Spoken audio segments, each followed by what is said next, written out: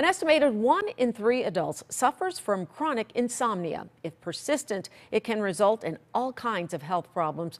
But trying to get a good night's sleep is often easier said than done. So what's causing your insomnia and what do we need to do to fix it? We are joined by Dr. Sheetal DeCaria, author of Break the Chronic Pain Cycle. Good morning to you. Thank you for joining me this morning. You're welcome. Good morning. So your book is called Break the Chronic Pain Cycle. And before we get into the insomnia, I found it interesting that you said there's a link between chronic insomnia and pain. Tell me about that. Sure. So many of my patients actually think that it's the pain that is causing their insomnia, and that's why they can't sleep. But actually, studies have shown that insomnia by itself is an independent risk factor for having pain because it increases your body's pain sensitivity, meaning that the same stimulus in someone that hasn't had a good night's sleep, they're more likely to have pain than someone that has slept a good 7 to 9 hours recommended sleep. Okay, now let's get right to this because I want to make sure to get all of these in. I know a lot of people are losing sleep these days, but you say there are at least 5 hidden causes of insomnia. So let's go through your list. The first one is wine. Yeah, so many people do use wine or some alcohol to fall asleep, and they think, oh, that wine makes me sleep better. And although wine and alcohol are sedatives, meaning that they do help you lose consciousness faster, you actually are not sleeping better. So what alcohol does is it impairs your REM, or a rapid eye movement sleep, and leads to disrupted sleep cycles. So you're not having a restorative night's sleep. And actually, that's why when you have some alcohol, you wake up the next day and you're feeling tired. So I know this isn't a popular recommendation, but instead of that nightcap, I recommend you drink some water, maybe some herbal tea like some lavender, chamomile tea that will actually help you sleep better and feel better the next day. Okay, next on your list is medications, right? Correct. Many medications, and these are very common medications, can actually cause difficulty sleeping. Some of those being blood pressure medications, a few antidepressants do it, steroid medication. So take a look at your medication list, see the side effects. If insomnia is listed as one, have a conversation with your doctor. Maybe you just need to change the time that you're taking the medicine or change the medicine altogether, but have a conversation with them first and see if there may be a link. Great suggestion. Next one is sleep apnea.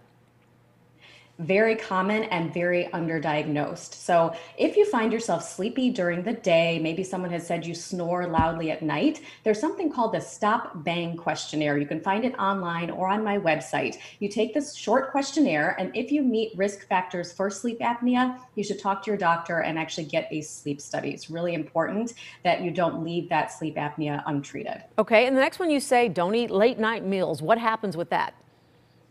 A couple factors happen with eating late at night. Now, the first thing is what you're eating. When you're eating sugary foods, heavy meals, your body's going to be working at night to actually metabolize that food instead of restoring your body. So that's the first thing. Another thing is many people suffer from something called heartburn or acid reflux. Now, anything you're eating, if you eat late at night and then you go to bed, that reflux is going to be triggered and impair your sleep.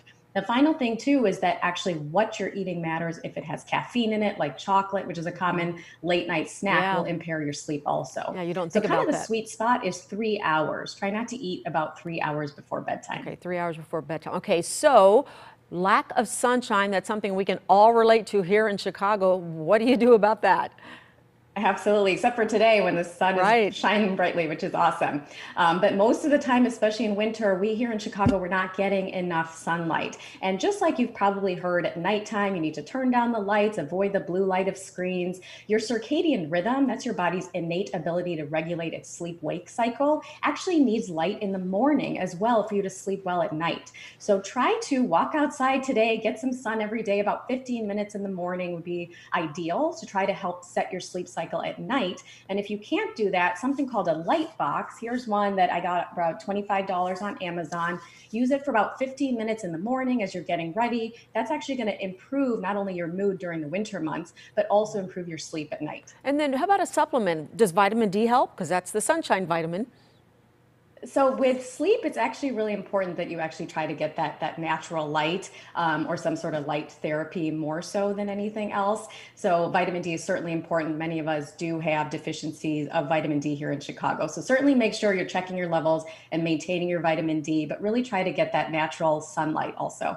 Dr. DeCaria, fun conversation with you this morning. Some great tips, and for our viewers, you can go to revitalizemedcenter.com. Thank you for joining me. We appreciate your time. You're welcome. Of course. Thank you. Coming up on Good Day.